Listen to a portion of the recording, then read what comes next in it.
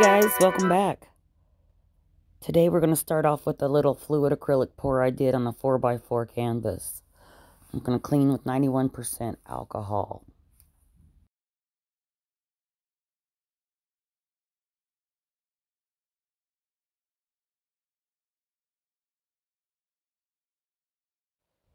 I like to use clear or transparent items to mark out my planets. And I like to go through and find what sizes I need. And then use a black Sharpie and draw around the planets.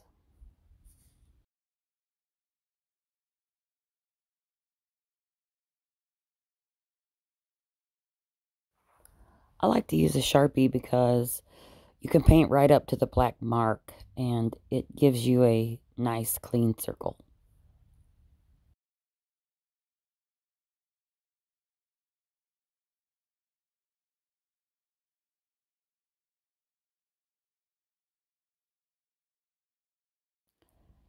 You can draw any size circle you want or however many circles you want. I like to put some of my planets off to the side, and since this was such a tiny canvas, I really wanted to achieve a little bit of depth in the sources or in the composition. I wanted to get that feeling of space with the depth. And so I thought if we start with a large and then go with a medium, and then the little sun will be like the third thing. So it's good to do trios and keeping the numbers small.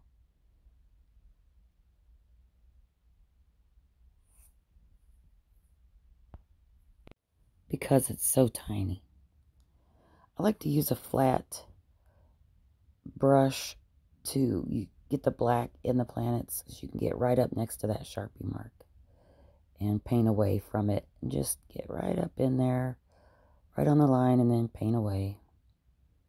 And get you a nice, smooth, round planet.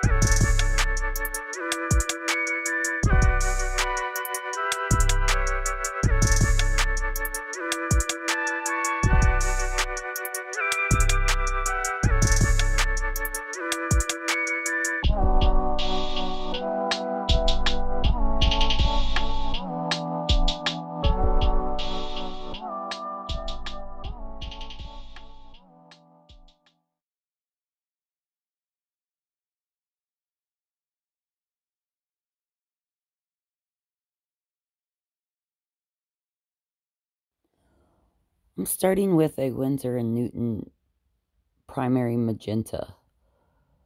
And I'm using a very small, round, coarse bristled brush.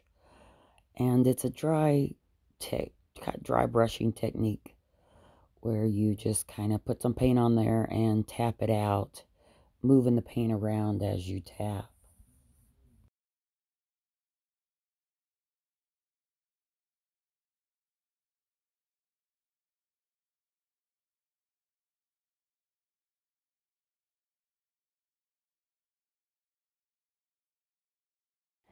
Here I'm doing the same thing with an ultramarine from Winsor & Newton.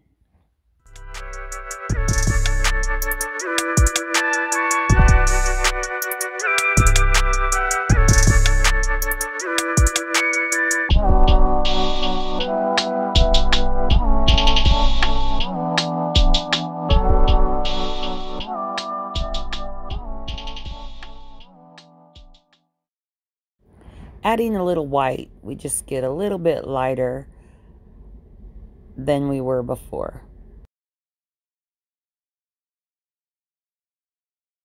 When I go over the lines, I like to take alcohol and a Q-tip, or water and a Q-tip, and clean up my mess as I go. I don't want it to get hard on there and dry on me. I just want to get the nebula and atmosphere around the planets up to the line so that it doesn't look like, I don't know. It's just easier to take it off and go all the way up to it than it is to try to get right up to the line when you're doing the nebula.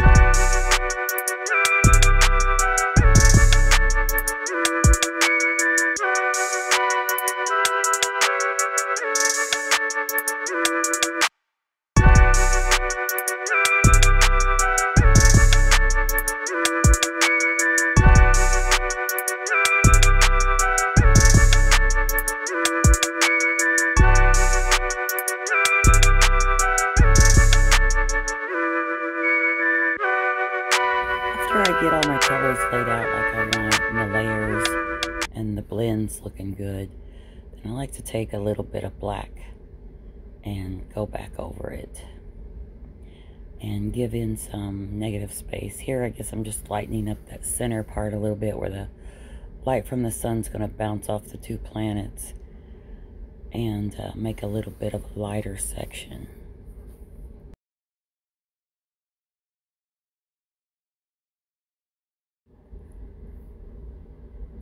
Here's where I'm going back in with the black.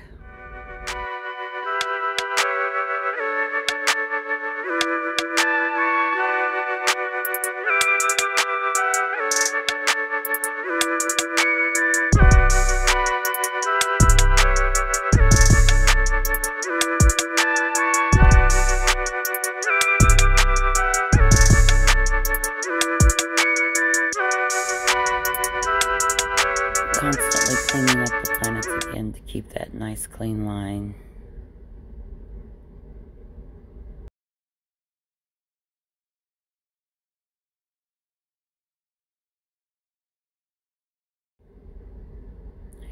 Here I'm adding the sun in this system. I just want to kind of dot where I want it so that I know the perspective of light onto the planet. When I was editing this video, I realized that I've turned the camera off when I thought it was on, and turned it on when I thought it was off, and wasn't very good getting it into the shot, and I don't know what I was thinking. But I'm very sorry about that. I'm just adding white, adding the light highlights to the planets where the sun would shine on the top. Also incorporating some clouds.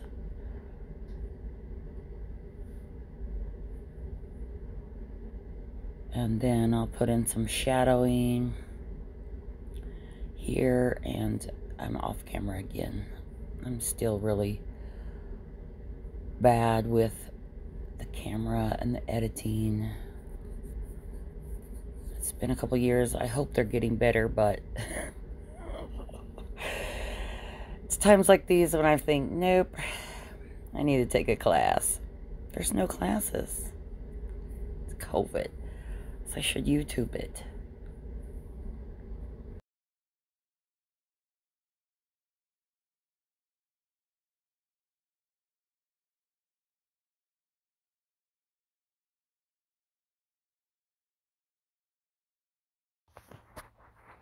Now I'm adding a cadmium yellow medium hue from Basics, Liquitex Basics. And it's a transparent color, so you don't really need that much. I'm making the sun bigger because it's the closest star in the system. And so I'm just going to put it a little bit larger than the rest. And I like to start with the white make tiny little star points, the 4 points, with my white and a white dot in the middle. And then I add some closer stars that are bigger. Just randomly, we'll put some stars on with a paintbrush after it's all done. But these bigger stars, I like to add this yellow over because the depth and vastness of space you can achieve by dotting some of your stars yellow and leaving some white is a trick I learned last year, and it works great.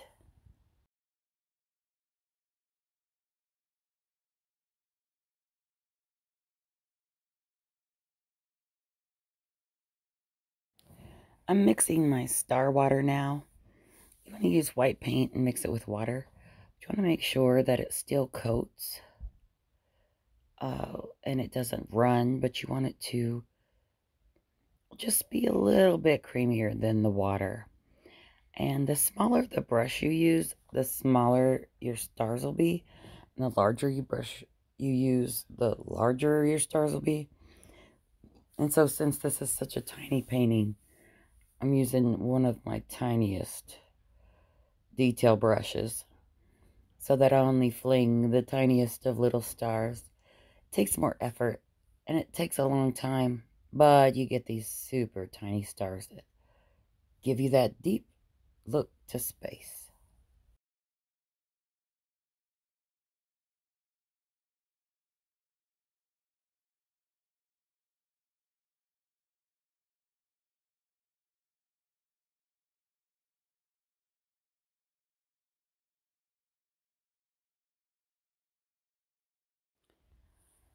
I got a little bit of the star on my sun, and so I gotta take some black and just fix that. Anyways, thanks for watching, guys. Here's what we're left with. I really enjoyed it. It's super cute. I'd like to make several more, but I'm a space nerd, so I could paint space paintings probably every day. Anyways, don't mind the nasty studio. It's a mess. But thanks for watching, guys, and y'all have a great day.